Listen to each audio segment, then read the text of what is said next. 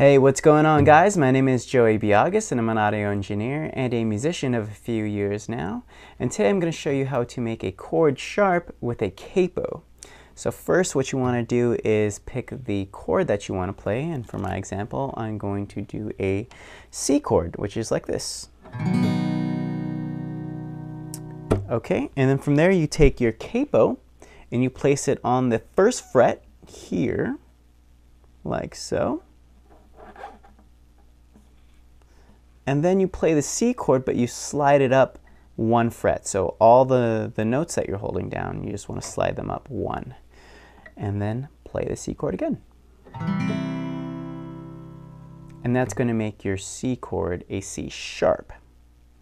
So that's pretty much it on how to make a chord a sharp chord by using a capo. So if you do have any other questions, please let us know, and thank you for watching.